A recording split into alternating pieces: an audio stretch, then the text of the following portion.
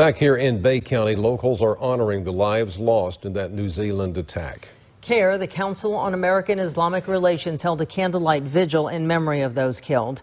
Attendees of all faiths were in attendance and were encouraged to share their feelings about the shooting. After the vigil, organizers asked everyone present to mingle and meet someone new to help break down stereotypes or prejudices, because learning acceptance of others is the only way to stop the cycle of terrorism. Terrorism is an ideology. It does not have a religion. It does not stem from any background or country. It's an ideology that spews hate and ignorance and bigotry and aims to divide people. Organizers say they are heartbroken over this attack, but are no more upset than other similar attacks against those of other faiths.